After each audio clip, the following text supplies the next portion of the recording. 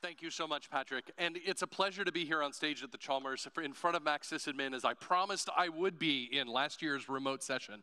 So when we say next year in Göteborg, here we are together again, and that is a delightful development in all of our lives. So I'm here to talk a little bit about software update. And when I started writing this talk, I was thinking about it in the terms of like, well, what does everybody need to know that they don't know already? And so I was like, started writing the talk, and I was like, software update, the missing manual, and then legal got involved and decided that was a bad plan. There was somebody already using those titles. And so I decided, well, is this Discovery D2 Electric Boogaloo?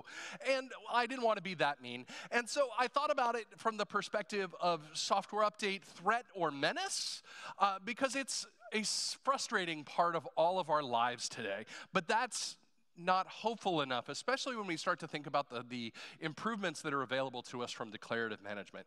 And so where we're going, where we've been, is a lot of what we need to understand. We need to understand the context of software update, how it works in our current environment, how we need to think about it going forward, and maybe some coping mechanisms that are non-medicinal and maybe not liquor. But, you know, as we think about things, we need to understand one topic first.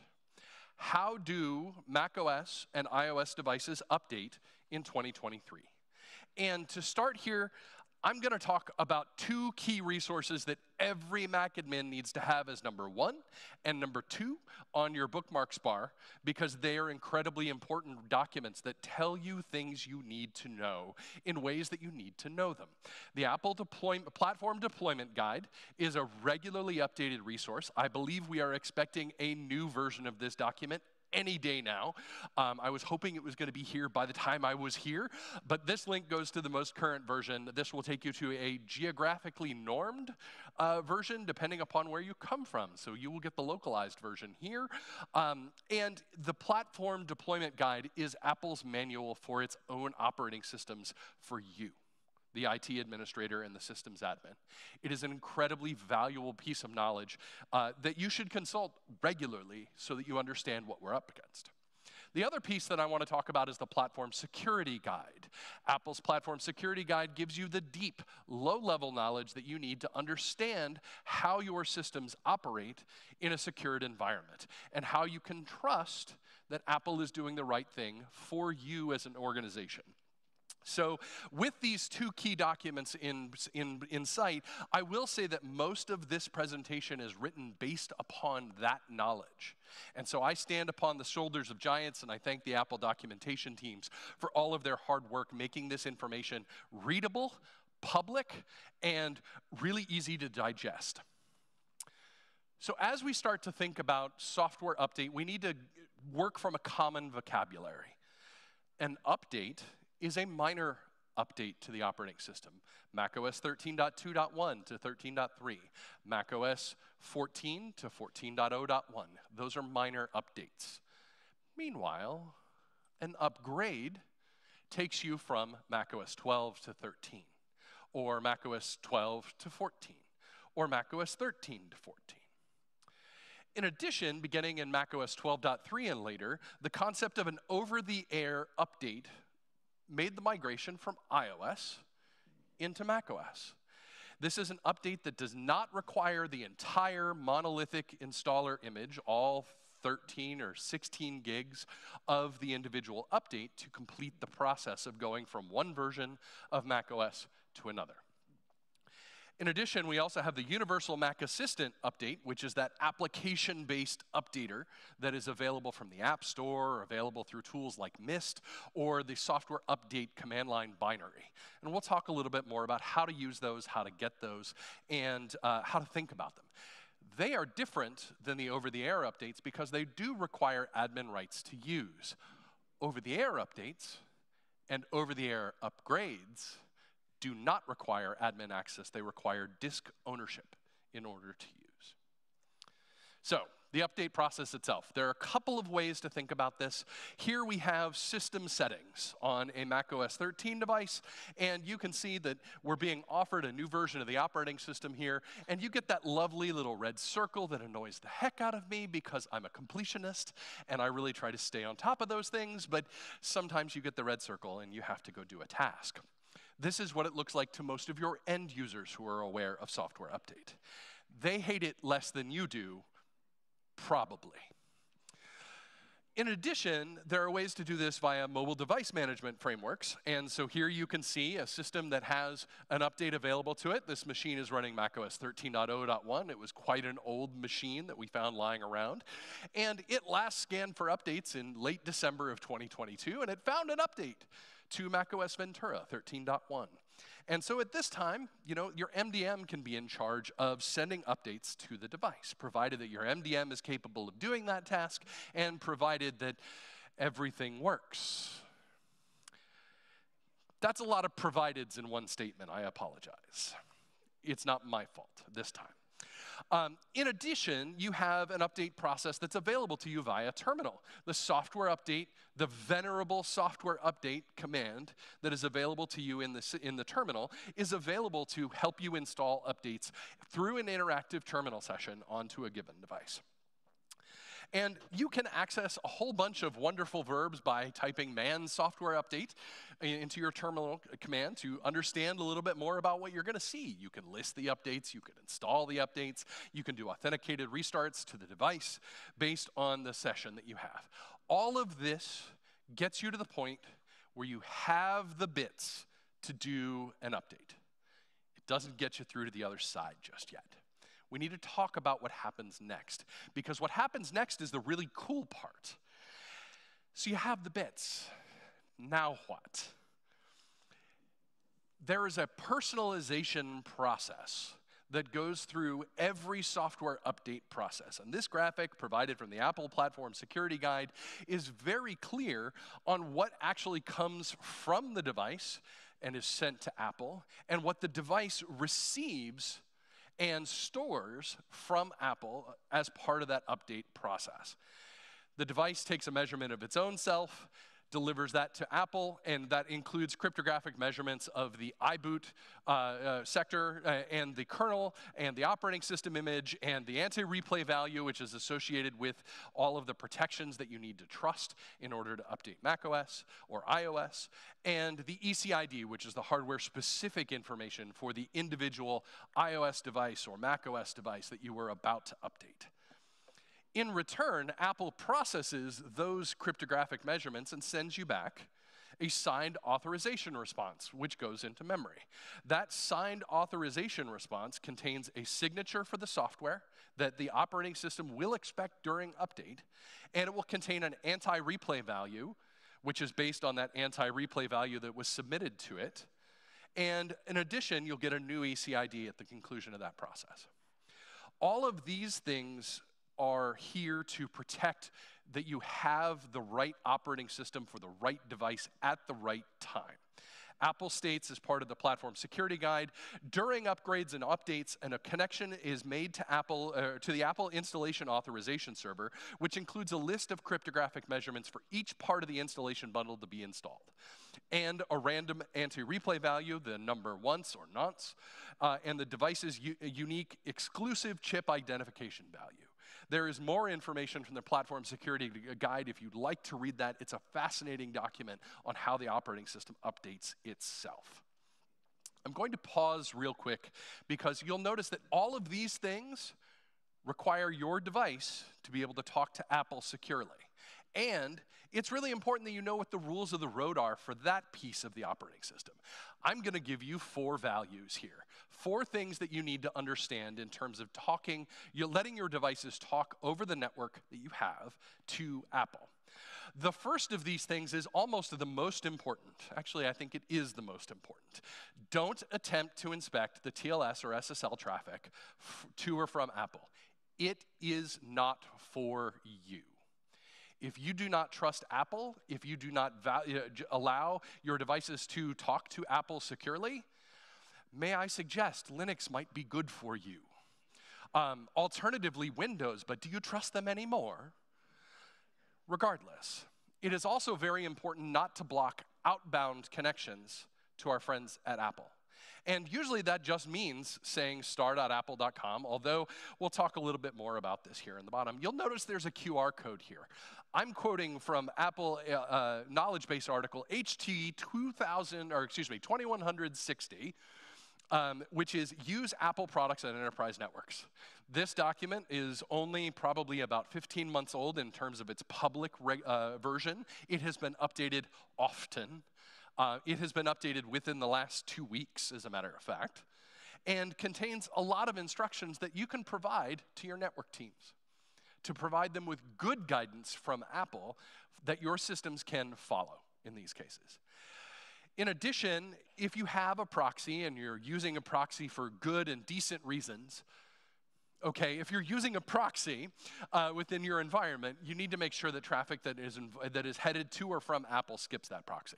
Because for the exact same reasons that we were talking about before with TLS and SSL inspection. You do not want to look at that traffic. That traffic is not for you. And peering into that traffic is a great way to invalidate that traffic.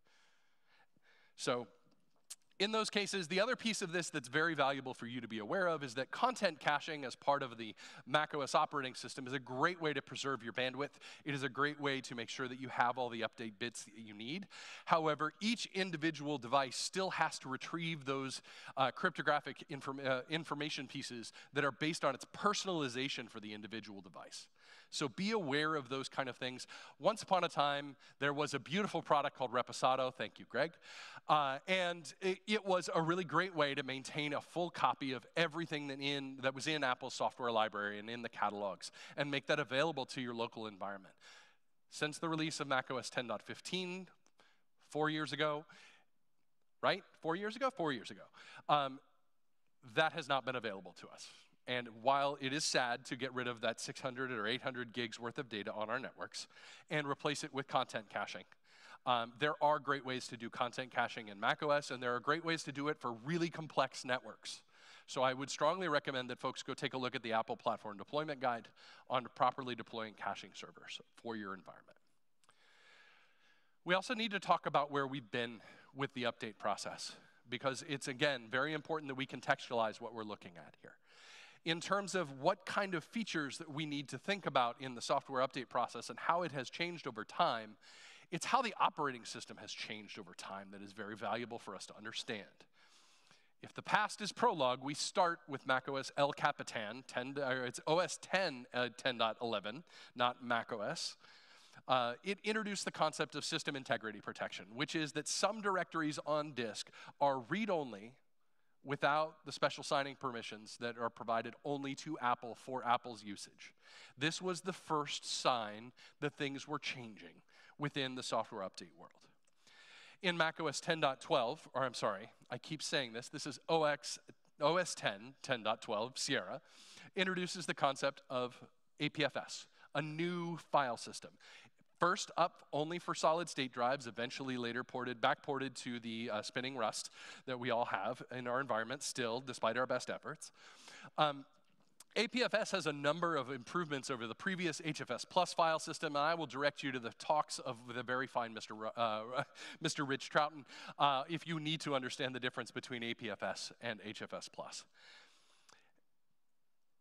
As we think about the volume group structure that we have today, where there's a system volume and a data volume with user data and non-Apple applications, this is a big change for us.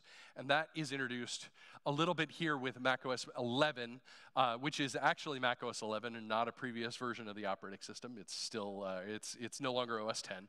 And it locks down that system volume with a cryptographic seal. And that seal essentially allows for you to trust that that operating system has not been tampered with in the intervening time. That even if you had managed to mount the read-only volume that contained the operating system and made changes to it, you could no longer trust that operating system because those changes had been made. That cryptographic seal had been broken. You could no longer actually get past that process. Beginning with macOS Big Sur, booting is now accomplished by mounting a snapshot of the APFS volume. So you are not necessarily booted from the bits on disk. You are booted from a snapshot of those bits on disk at that time of personalization. You can trust that now. you have a sealed system volume to go with your data volume with all of the user read-write data that is available to you. All right. We said we were going to talk about software update, not about the system volumes. So I'm going to stay on topic and move forward. In these cases where the system updates, you are going to take that sealed system volume, make a new snapshot, fill it full of the previous content, make the updates that you need to make, as described by the software updater. And at the conclusion of that process, you get a new system volume snapshot that is signed, sealed, and locked down. There's more here in addition, because in addition to macOS on Apple Silicon, which is very, very straightforward, you also have the previous versions that were based on Intel chips that also had Apple Silicon inside, if you had a T2 chip or a T1 chip associated with the individual device. Those have versions of a smaller operating system called Bridge OS included on there, somehow not named for me. I don't know what they were thinking. But in those cases, you also have to update Bridge OS to update macOS. The software update process for Intel systems is incredibly complex, and we'll talk a little bit more about that in a minute. But I do want to take a moment to applaud Apple's single best feature of macOS 12, which is erase all contents and settings. Can we have a round of applause for erase all contents and settings? As I have said publicly multiple times since then, the engineers associated with erase all contents and settings deserve a title bump, a raise, and a pony. So they have made our lives substantially easier by making it very, very straightforward to completely annihilate the previous occupant of a system and return it to a known good state without having to wipe out the disk, lay down a new image, possibly downloading it from the internet, and going to town. It's a 5-minute process that you can trust to work every time. So how does that go? What's our process here? In these environments, we have a sealed system volume and we have a data volume that's associated with all of the user data for the environment. The first step to that is removing the user data volume. And so the operating system, when it boots at that point, says, well, where's my data volume? I would like to have my data, please. I don't know what to do. And who remembers the blinking question mark? What happens at that point is we get a new user data volume and a place for non-Apple applications to live, because everything that Apple provided to that machine lives in that protected snapshot that is sealed and checked at boot time to make sure that the integrity of the operating system is present. This process just takes away the parts of it that belong to someone else and chucks them in the bin. A brand new volume that's part of the Macintosh HD volume group is added, and that causes the system to go through Setup Assistant again, which means you go through your MDM enrollment process, which again lives in the user data and non-Apple applications partition, not necessarily associated with the operating system itself. This is a brand new system. It uses the same operating system as before, but the really important parts that belong to the person using the machine before are gone forever. Part of the process of securing software updates is understanding the boot process for macOS. And again, our complicated Intel systems with a T2 chip and a core processor from Intel, the T2 boots first. That little piece of Apple Silicon that lives inside on the logic board that is responsible for the booting of the device starts up first. It validates the boot ROM and the bootloader. It looks at the kernel cache signature on file. It validates the UEFI signature on file, and then goes through the process of loading the EFI framework for running the rest of the device. At the point where the EFI framework is loaded, the Intel chip boots next. It takes a look at the boot.efi file, makes sure that it matches what it was expecting, and at the conclusion of that process, boot.efi reviews the macOS signature, and if everything is good and if everything is just as it's supposed to be, the system keeps booting. If things were not as they were supposed to be, system goes into a hold state. Will not finish booting until the system has been revived. If you've ever had a T2 or a T1 macOS device go into a fugue state and refuse to boot, chances are something happened at that point. That process where the boot.efi process would not activate based on the macOS signature for the environment meant that everything needed to be repersonalized, oftentimes with a new version of the operating system downloaded and installed through a revive process that preserves the original data that's associated with it. In addition, those BridgeOS updates that belong on the T2 chip, these are modified versions of macOS. They are modified versions of the rest of the pieces. It's very pared down. It only has one job, which is essentially make sure everything else is okay and that you can trust those processes. T2 processors, upgrade like other Apple Silicon processors. And so they go through a process that looks a little bit more like this. This is the boot diagram from the Apple Platform Security Guide for a Mac with Apple Silicon. I strongly recommend that folks read all of the detail that's contained herein, but essentially the processes are the same. You go through the process of validating that you are who you're supposed to be, that the signatures match what they're supposed to match, and then we take information from the secure enclave of the device in order to validate that things are how they're supposed to be. If they are not, halt, because your operating system has been tampered with and you should no longer trust it. These are all of the parts that Apple has made into a huge process that, for the most part, works. Once you have the bits on the disk, and once the operating system kicks this process off, it just goes. That, friends, is a miracle. And it's a miracle that they do it by making it so trustable that you can trust that the Apple update that comes from Apple actually comes from Apple, because of the TLS security that they're using in delivering those updates, the ways in which they sign those updates, the ways in which they go through those processes. Apple has gone through incredible lengths to make this a great experience for you.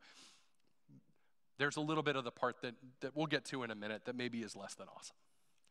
So now that we understand how operating systems update, and now that we understand how the operating system gets installed and the cryptographic checks that happen, it's time to talk about managing software versions and other lies we tell ourselves. There are some requirements for doing software update. And I think that these are valuable for you to know. These are things that hold true and have held true for a while. You really need a mobile device manager to do anything interesting with software update. And you probably need more than just an MDM. However, I will also say that beginning with macOS 14 Sonoma and iOS 17, declarative device management is very helpful in this regard. So we need to talk about how MDM updates work. In this case, we have an MDM managed Mac, and we have your MDM on the right-hand side. This process starts by your MDM telling your Mac, please do a scan for OS updates. And the system will say, okay, sure, that sounds like fun. I'll do that. And you have to wait a little bit of time because it's not an instantaneous process. It's not like this is something that's kept on disk. This is, as soon as you send the command, schedule OS update scan, the system says, oh, right, I'm supposed to check for updates, and checks for updates. And so it gets back a dictionary, it goes and looks at the catalog from Apple and then has a dictionary full of updates. You then have to ask the device again, because again, mobile device management is management over the UDP channel, right? Like there is no constant communications channel prior to declarative device management being turned on. You have to ask the machine, hey, what updates have you got? And then you get back an array of updates as an MDM. You get a big formatted list. This is what I have. This is what I know about these updates. And what do you want me to do about that? So at that point, the MDM can say a very important thing. Please install this specific update in this way. Which update? Which way are the two variables that we have. And at that point, this is a little bit more like my son cleaning his room. He's 10, he's adorable, I love Charlie. 7 times out of 10, if you ask him to clean his room, he cleans his room. Everything's off the floor again, the mess is contained, everything is great. The other 3 times, maybe he goes up and picks up a book. And quite frankly, as his dad, I can't be sad about that. If you want to pick up a book and read some good stuff, fantastic, have at. If you want to play with Lego for a while, play with Lego for a while. That's great. What I really wanted you to do was clean your room, but you kind of get this response back from the individual device, which is, yeah, okay, whatever, I got you. And it kind of depends what state the machine's in at that point, what happens. So I want to share a brief moment of confusion that I experienced this past week when I asked one of my own devices, hey, what updates are available to you? Mr. Mac running 13.5.2. And so I went and looked in Jump Cloud, and I said, well, what updates do we have there? Well, we have macOS Sonoma 14.0, a major update. We also have macOS Sonoma 14.0, a minor update. And we have macOS Ventura 13.6, a minor update. So what happened? How did we get here? What was in the results dictionary that caused this? And so, because I didn't understand it, why would this be offered as a minor update if this was in fact a major update? Well, we went and looked at the software catalog that came back, and this is what we got. We got a human-readable name that said it was macOS 14.0 with a version of 14.0, and an is major update of false. You sit on a throne of lies, macOS. This is the major update that is also available in the exact same update dictionary with a human-readable name of macOS Sonoma and a version of 14.0 and an is major OS update of true. We have located both the UMA installer and the OTA installer inside the environment, and we're presenting both to the system as an available update. I have some quibbles with this. I don't think that calling the flag is major OS update is now correct because it's obviously not. It is, however, respected by all of the delay policy. We talked almost exclusively about macOS at this point, but everything that I've said about the boot process and how we update our systems applies just as equally to iOS. Everything we talked about with that MDM command structure also applies to iOS. So if we think about what's available today in mobile device management, the answer is I can send an update command to an unlocked supervised device and result in an updated device. Unlocked, supervised. Manually enrolled your iPads? No luck for you. User-enrolled iPads, user-enrolled iOS devices? No luck for you. But that's an important thing for you to understand. As we go into declarative, one of those checkboxes flips. You can send a declaration out to a manually enrolled iOS or iPadOS device and have it be forced to update. Imagine my immense surprise when that worked during the beta cycle and we got something for free as MDM developers that we were not expecting. It was a delightful day, and I put it on my calendar to remember next year and send the folks at Apple a nice treat. Because that was a really pleasant thing to find, because supervised iOS devices are not most of our iOS devices. And having the option to be able to do this for any device-enrolled or automated device-enrolled device was pretty spectacular. In addition, there are multiple different verbs. We talked a little bit about which update. We didn't talk about how. There are 6 common opportunities here, and I'm going to talk about the common ones here. The default behavior is go and get the piece, download it on the device, try and install it. That is available to major and minor OS updates and upgrades. Download only is another perfectly fine way to go and cache the upgrade ahead of time and then send a secondary following command to install later.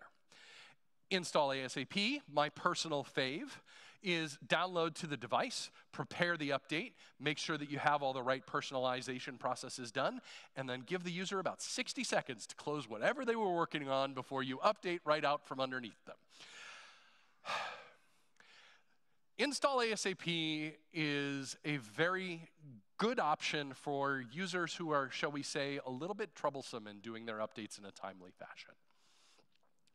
However, I will also appreciate install later. Install later downloads the bits, does the preparation, and tells the user, hey, I'm going to update for you tonight while you're sleeping. Install later is the kinder and gentler version of install ASAP. It has some challenges, especially if you have blocking applications. It does not always respect things the way that you want. My general experience is that it's probably between 60 and 65% success rate on a given initial deployment.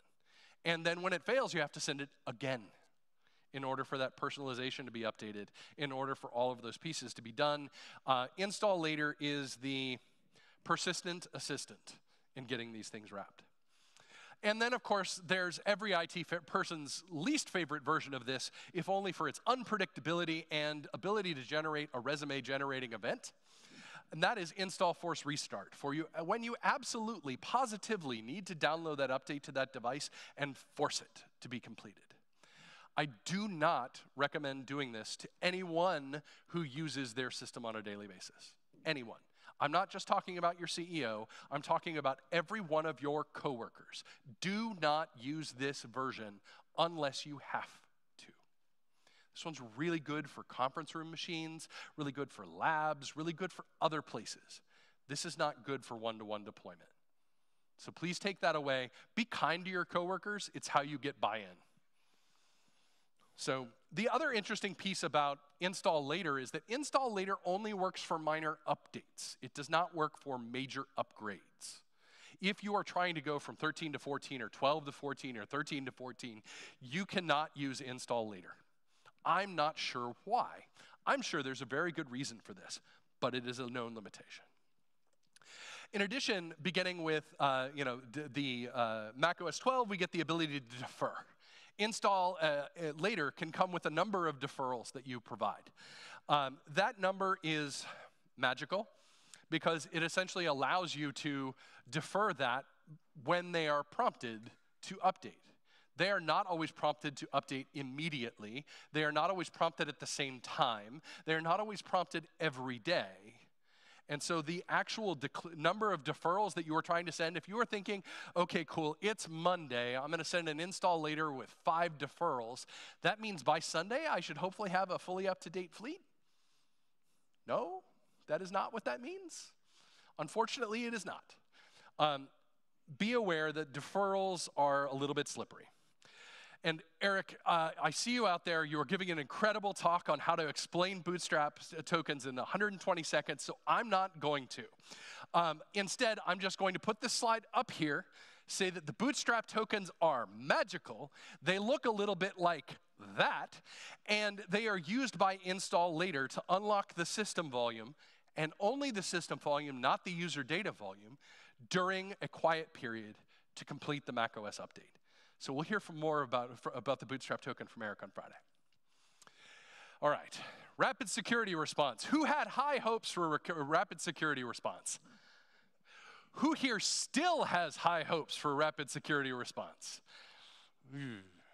That is not great, friends. So when is an update not an update? This was added to macOS with macOS 13 Ventura. It was used for the very first time on the 1st of May, 2023. Updates for rapid security response are styled as 13.3.1 space, open paren, a letter, close paren, which means 13.3.1a, B, N, C, our least favorite update. And rapid security response updates, in theory, can be removed by the end user if your MDM allows for that process. You are in the control of that as an IT administrator. You can say, don't even bother showing RSRs to my people. That is an option that you have as an MDM administrator. You can also say, show them that, but don't let the users take them off. Or you can say, show them the updates, but allow them to be removed by the end user. And again, removal is in the hands of the user, not the MDM administrator. You cannot send an MDM command that says, take this update back. That is something that is a right that is only given to the end user at that time. So we support managing RSR updates with a profile, and you have control over what actually goes in there. So if we think about what is inside of an RSR update, it contains special updates for Safari or other Apple apps that are on iOS and macOS. These require a reboot in order to be fully functional, although Safari updates, if you quit Safari and restart, Safari will be fine, but the WebKit framework that is powering everything else that uses WebKit on the device will not. So reboots are in order. The good news is they're fast. They are very, very fast to install. We're talking 2 to 3 minutes in order from start to completion. They are based on a Cryptex patch. You download the Cryptex, which then gets attached to the file system as a live patch over top of what came there before. And that's what allows them to be removed by the end user if they reboot their device after hitting the remove. So in this case, an RSR update in JumpCloud looks a little bit like this. You'll see a 13.3.1 minor with a really funny long build name that ends in a letter this time. So that is kind of what you're looking at in the environment. And again, this is kind of what our policy looks like. We're saying you should allow rapid security response updates to be applied to systems. And generally, this is our default setting. We'll let you prevent removal if you feel like you need to.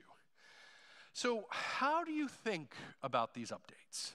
These are ephemeral updates. Can you download 13.3.1a or b or c anymore? They're gone. They're out of the catalog. They do not exist because everything that was fixed in 13.3.1a, b, and c is then applied to 13.4 when 13.4 comes out.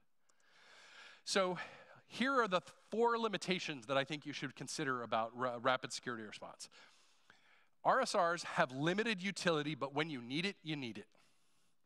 RSRs have a very limited lifespan, which is to say all of the updates are rolled into the next minor release, and as soon as that release is out, that build is gone forever.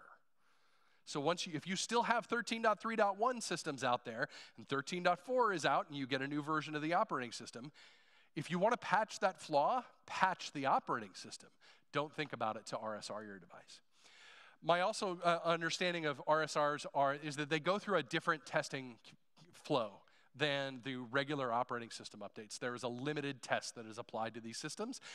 We may have noticed that in production with 13.3.1a, and B, which was very short-lived, and C, which came very shortly thereafter.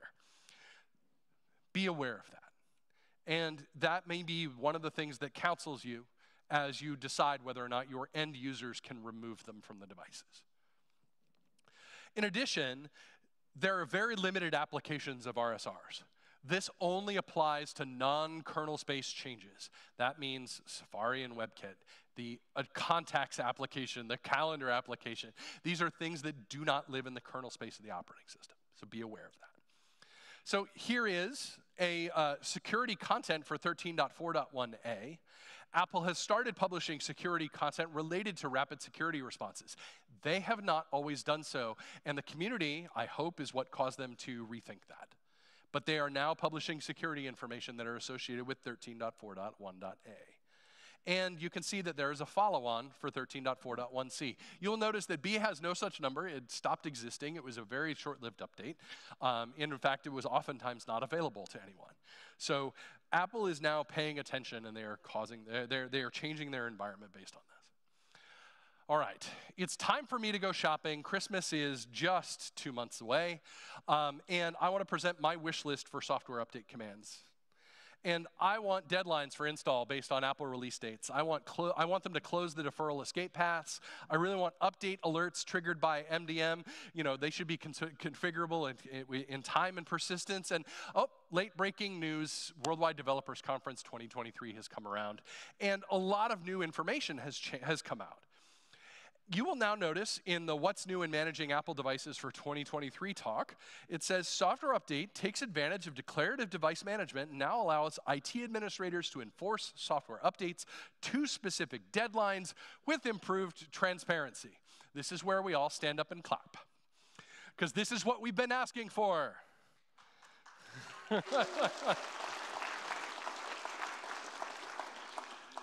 So, how does DDM enforcement work? And here we're going to go with a slightly different configuration of devices and MDMs and things along those lines. On the left-hand side, we have a DDM-capable MDM server. In the center, we have a macOS 14 device and an iOS 17 device. And on the right-hand side, we have our friends at Apple. How this works is that the DDM-capable MDM server sends a configuration to the device. Inside that is a declaration that says, hey, do a thing, buy a time, and here's some data. It looks like this. As they have mentioned before, these configuration declarations are very, very simple. You will notice here at the top that we have a com.apple.configuration.softwareupdate.enforcement.specific declaration. It has an identifier, which in my case for our test MDM was just a string. And there's payload. There's a payload that in this case which contains a details URL which you can drive your users to. I, for one, chose Girl from Ipanema by Astrid Gilberto because that song is exactly what you're thinking of when your software update. It's the Girl from Ipanema on the Muzak and while your system updates. We're also going to give a target local date time, which in this case is October 5th at 6 p.m. local or 1800 local. And a target version, 17.1, or a build number, which in this case I invented, of 21B530.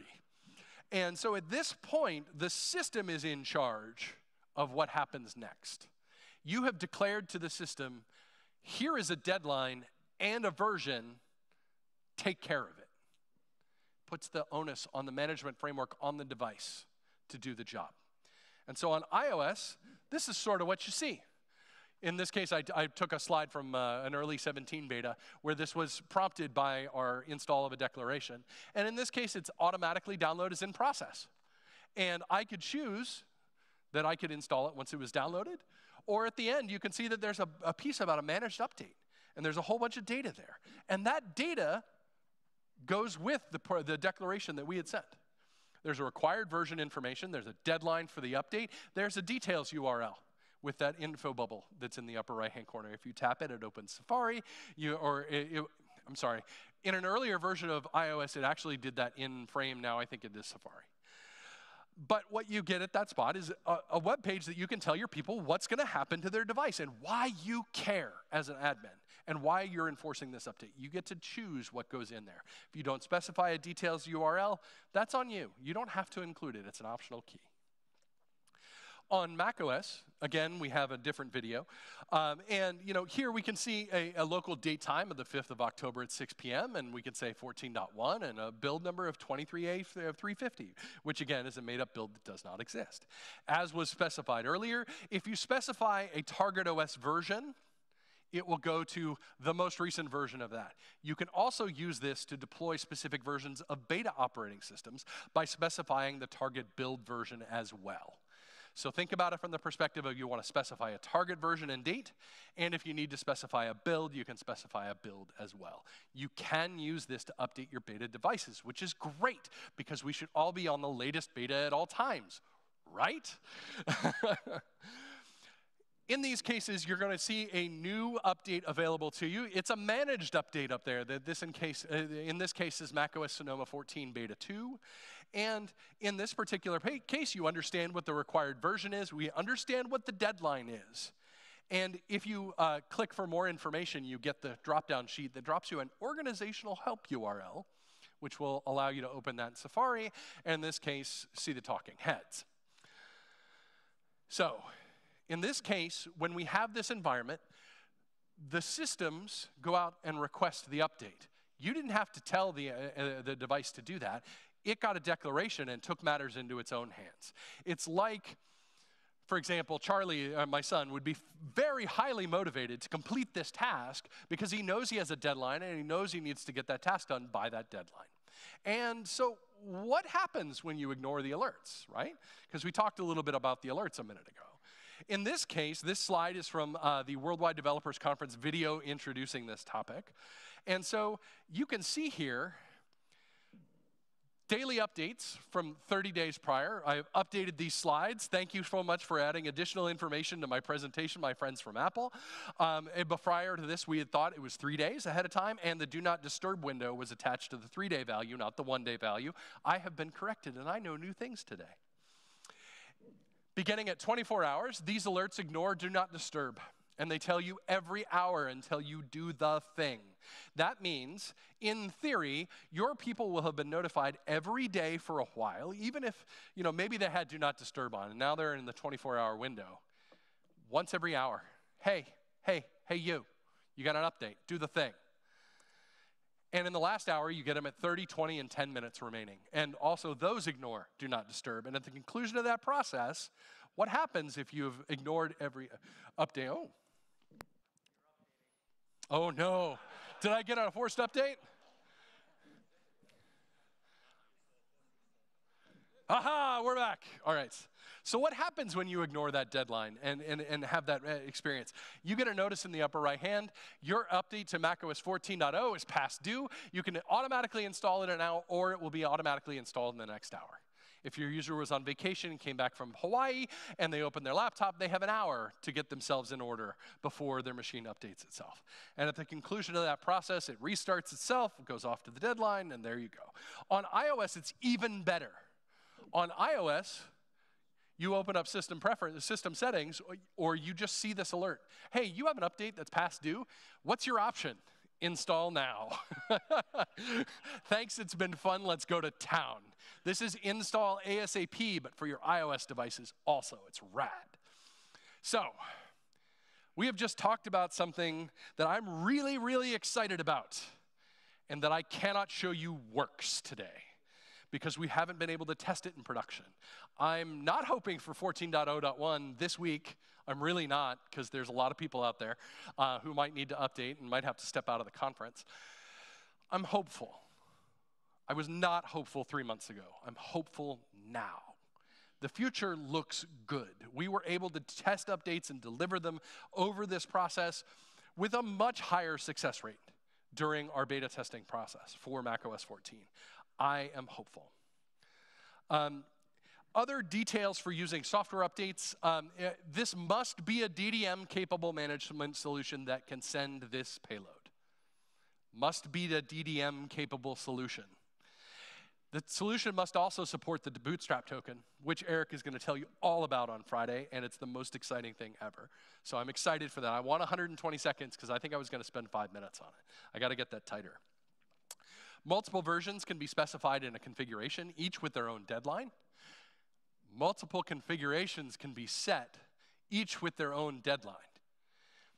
That is fantastic and terrifying. You're going to have to take good care of your declarations file to make sure that you aren't issuing like every version under the sun. Be judicious. Set the next version and the next version after that.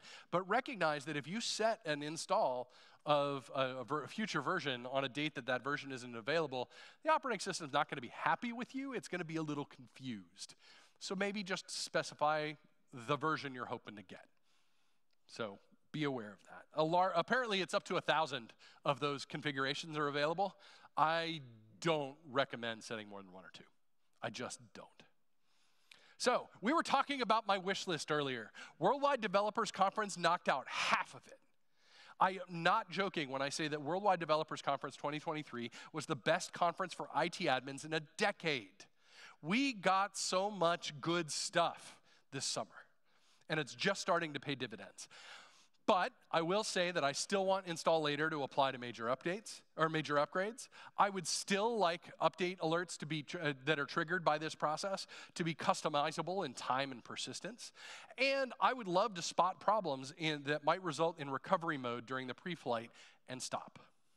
Because we've seen a couple of those over the last year where there's an escape defect in the update process and you end up with a system that's not in great shape and ends up needing to go into recovery mode. We ought to prevent that from happening. So, I promised coping mechanisms. I've got 6 minutes and 40 seconds. We're going to talk about 2 of them. We're going to talk about Nudge, which, who here is using Nudge today? Do I need to explain Nudge to anybody here? I'll try for a quick second. Nudge is a launch statement and a configuration in JSON file, as well as an application that lives on disk. It drives the user to do the needful, to apply their own updates, which is what you want. It can take over the screen, it can be customized easily, and it's supported by a Jamp schema. So if you're a Jamp Pro customer, you can just specify the schema and deploy the application, and you're off to the races.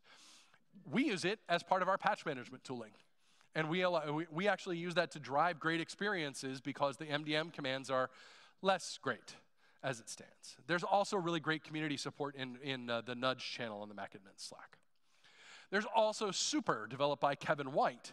And it's based on scripts in the IBM Notifier app. It requires API access for Jamp Pro. And other MDMs may be supported in the future. I heard he was working with some others. We look forward to seeing that in the future. And combining notifications with API commands for scheduling OS updates. It's pretty darn effective. If you haven't looked at it, you should. I also want to talk about the software update CLI that I talked about at the beginning. This is a tool that you have available to you. Don't do it. If you are reliant on software update, you are doing it maybe not in an ideal fashion. I'm not going to say you're doing it wrong because that's more judgy than I feel like I need to be. But there are major limitations here. I also want to point out that as of macOS 13, it's a really bad idea to use sudo launch ctl kickstart-k system /com.apple.softwareupdate-d. Don't do this programmatically, people, even if the system is hung.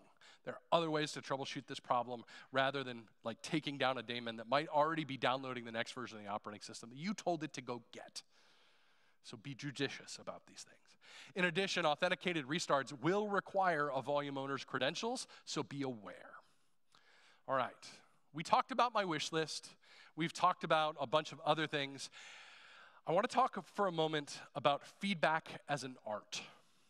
Feedback is something that Apple needs to justify engineering resources to fix your problem.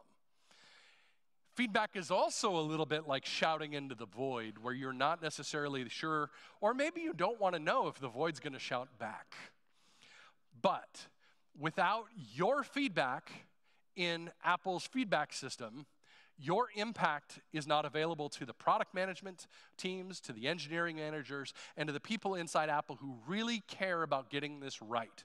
So who here has filed feedback in the last 6 months? That is about half of the hands. It should be every hand. If something bugs you, send feedback. If something doesn't work like you think it should, send feedback. If things are problematic or difficult to explain, send feedback, please. So let's talk about feedback for a second. From my perspective, you need to start from what you expected to happen. I sent an MDM software update command with install later with one deferral associated with it. I expected the system to complete that update in a timely fashion within 28 hours. What happened instead that was not expected was the system never updated. And here's the sysdiagnose from those systems, because you're always sending sysdiagnosis as well. So please do those things. You also have to describe the time and effort savings that you wanted. I had to go back and check on that system. I had to see if it updated. I had to go get a sysdiagnose from that system. I had to find out if the user was notified. I had to find out if the user was interfering with my process in any way. That was a huge amount of time and effort that you put into that as an admin to deal with something the operating system should just know how to do and do for you. You also have to provide examples in terms of your situations. I sent this dictionary of a command, this dictionary of a process. I wanted the process to be smooth. I really enjoyed the user experience of having these things all happen. These were things that I wanted as an admin. You also have to center yourself with the context of your organization. Why do you need to apply software updates? Kat's in the room. Kat can tell you all of the reasons why you need to patch to the latest version of the operating systems. You should come to her talk. And then, maybe wear your brown pants that day, okay? Cool, thank you. The other piece of information that's really important here is clarity. Do not bog these things down with emotion. Do not bog them down with details that are unnecessary. Talk about what happened, what you'd rather have happened, and why you need it. That proves value. Use the feedback system. It is there for you. I have bad news about understanding what happens after you hit the submit button. Because the answer is, you don't know. You have to learn to be okay with that. And I'm sad about that. I would love there to be more visibility into our feedback system. I would love to know how many other people are talking about the exact same thing that I'm talking about. We get a little bit more in Feedback Assistant every time. But socialize your problems. Talk to your peers. Use your peers to amplify your request. Hey, I was thinking about this the other day, and I was posting about this in the Mac Admin Slack. Find 3 friends who are going to do the exact same bug report as you with sysdiagnoses from their fleets, with reasonings that are specific to their environment. I need to keep my system up to date because I work for a fintech company, and my risk profile is very different than an education environment. I work for an MDM manufacturer, and my security profile is even higher than that. Use your networks. Make friends here. This is one of the things I love about the Mac Admins community, is that we all make friends with each other, and we all talk, and we share knowledge, and we share pieces. So do those things. If you wanted to take some suggested topic areas, I would say MDM commands not being reliable, MDM command escapes are too easy, install later doesn't work with majors, and install laters with deferrals are too unpredictable today. Most of these are in the past. We have to focus on what's going to be in the future. Our problem is we don't know yet. And with that, I've taken you through all of the things that are coming for software update and all of the things we've been. Thank you, Mac Sysadmin. This has been a delight.